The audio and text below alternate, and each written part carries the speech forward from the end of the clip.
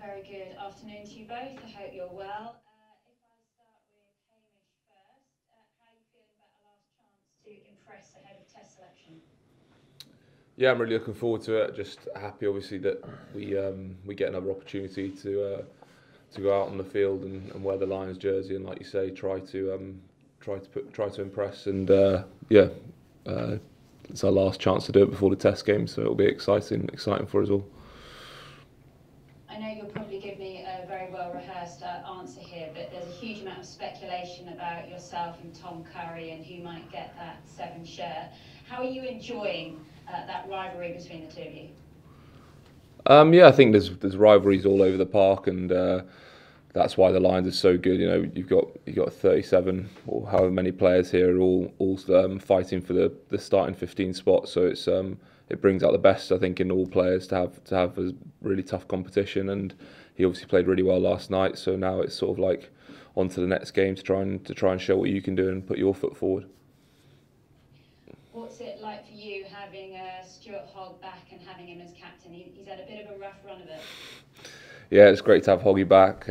Obviously, we saw him for the first time, I think it was yesterday in the hotel or the day before yesterday, and he was very excited to see everyone. And Hoggy's quite a hyper guy anyway, so he would have been bouncing off the wall. So it was great to have him back in the camp, and I think he was pretty excited to see everyone, and it'll be good to have him back captain for tomorrow and leading the boys out.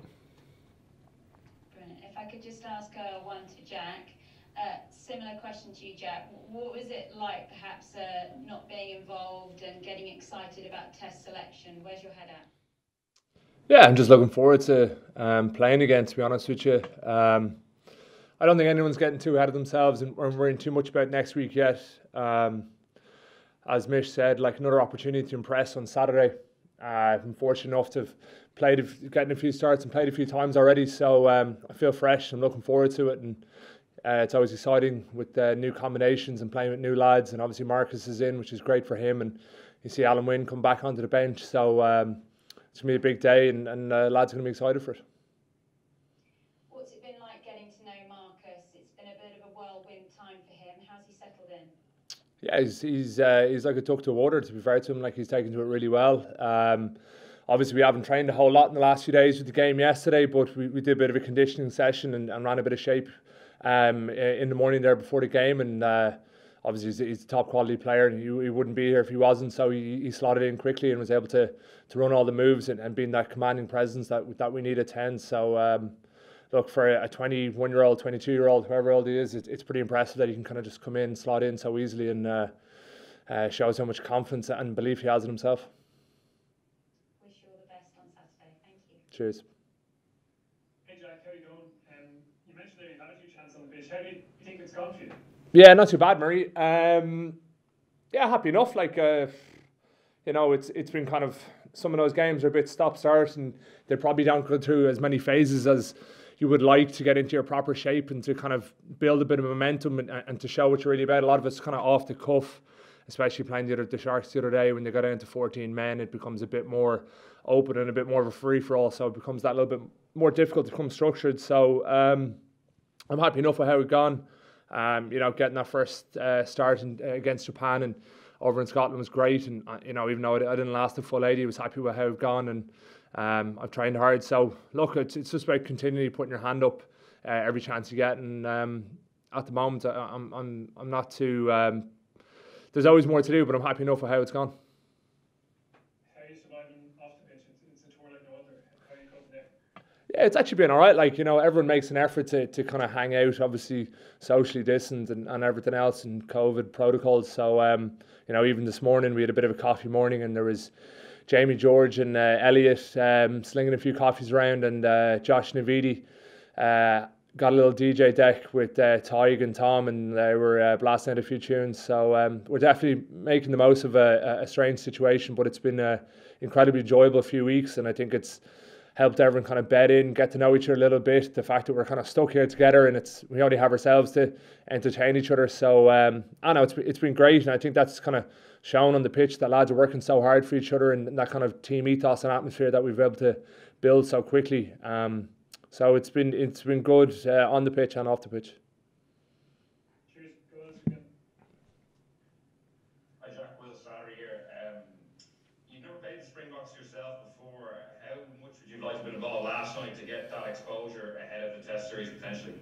Yeah, look, it would have been great. You always want to be, you want to play every game, but the nature of the beast and the way it is over here, you just can't be involved in all of them unless you're Bundy, who obviously has been rolled out every day, but it's not a bother to him.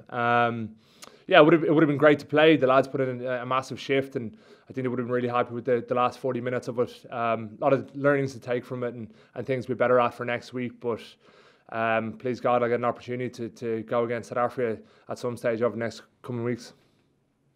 And how do you prepare for that sort of challenge when you haven't experienced it? Is it something you can prepare for? Yeah, well, I suppose every game that we're playing is in preparation for the Test match.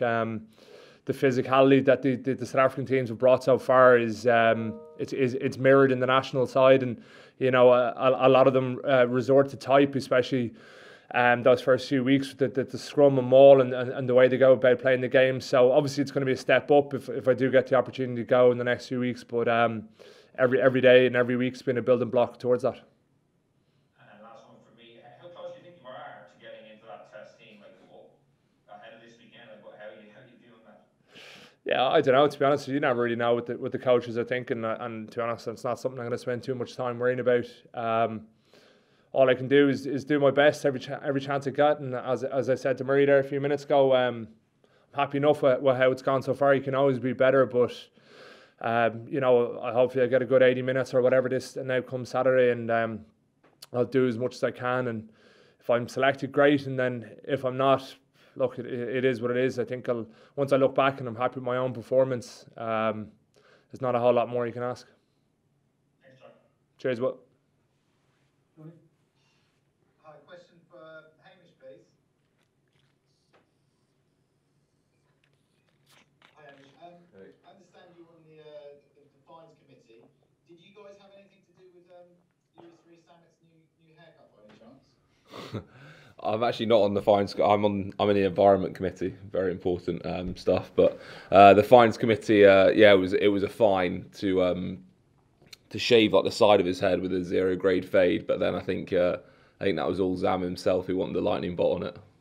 I think that was optional. Who did it? Was it a trim by a member of the squad? Or? It was from Prav. So he learned how to cut hair over lockdown. So he's actually pretty decent. A few of the boys have been using them for haircuts. And what, can you just talk about your role in the environment committee then? Sounds like I'm the COVID police, and just got which obviously wasn't too good over the last couple of weeks. But and then we've got to help clean up the buses and stuff like that.